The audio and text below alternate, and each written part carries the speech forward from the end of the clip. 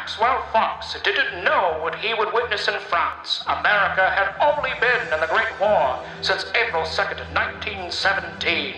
Nothing could have prepared him for the horrors that awaited him and the rest of the men of the 4th Infantry Ivy Division.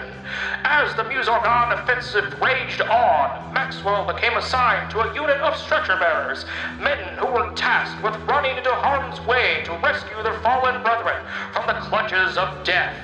From the creative minds of Reed and Ryan Beeman comes a dark and honest look at the bond of brotherhood during war.